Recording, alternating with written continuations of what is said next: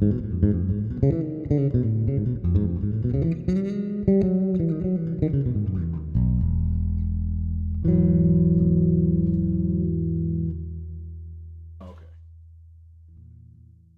he is. Every time. Every time. Anyway, so it was this one chord that I played. I had never played it before, but it just sounded so nice. And this was a chord, it was an E. I don't know, it just sounded very...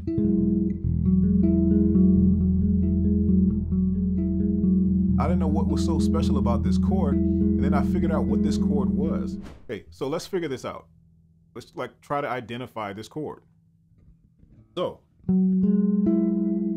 let's figure out the notes that I'm playing. My bass note is E, do, do. And I happen to be a whole step away from the E here on the A string. So that's the second scale degree. So in a chord, look down here.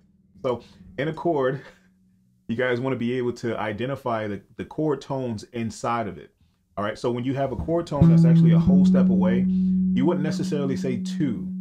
Add 7 to that and you get 9. All right, so that's an easy way to go about it. So just picking out chords inside of a chord that's already being played to try to identify it. So I have the open E, which is my root that we're trying to figure out now. In essence, once we figure out all of the chord tones, we'll be able to figure out the chord and its existence. Anyway, so I'm going to stop spinning down here. So I have a D here, which is my 9 or my 2. Then I have a major third. Then I have a major third here. So you can call that the major third. That's fine. So I have a 9, a major third. And the thing about it is, let me go back down. The thing about it is, hopefully you guys can still hear me. The thing about it is that last note is actually E.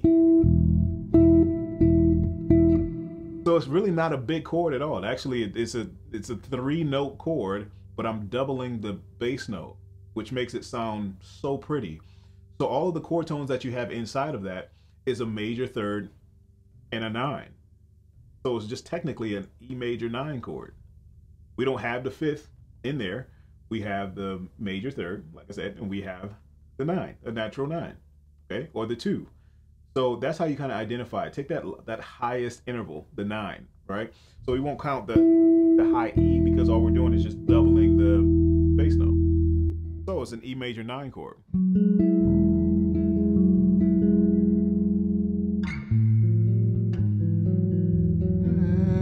That's another one. We're just in a different type of inversion, and I love exploring with these different chords.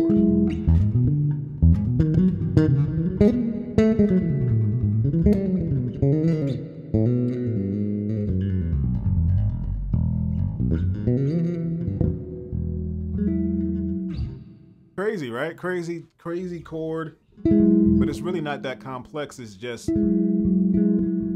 notes, just in a different inversion. So what I'm doing is I have my 3rd finger on the E.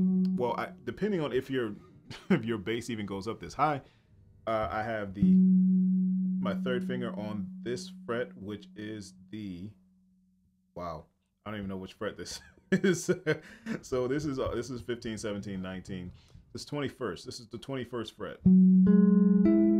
So that's the D on the 21st fret, A string. Whoops. This is the G sharp on the D string on the 18th fret. Is that right? 15, 17, 18. Yeah. 18th fret. And then on the same 21st fret, I have that E.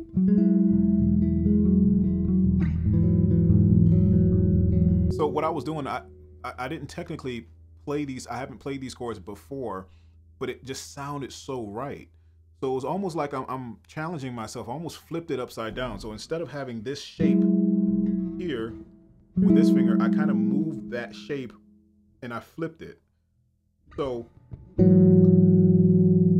now one of my fingers is accounting for 2 of the notes on the A string and the G string, and then I'm going this way in pitch with that note on the D. But the other one is that one note going down on the D string is moving that way. One note is going down. So physically, I was just playing around, and I didn't really know exactly what the chord was. but let's do it again.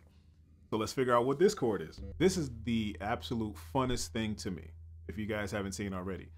I love to be able to identify, just to play, just to open my mind up and not go based on anything. Not go based on anything anybody told me to play, or I just wanted to feel for myself, or just experiment and find things that I liked, and then afterwards figure out what it means, or what it, you know, what it does, or what the quality of it is. All right, so now I can just say, okay, that's an E major 9 chord. I can play that like a, I already know how to play an E major 9 that way. I can play it the same way this way, right? So let's go for this chord. So what we have is an E, and we have a major 3rd from there. Then we have the octave, almost the same type of, now we're inverting this chord. And then at the top, we have a 9 here. So this is technically the same exact chord as this.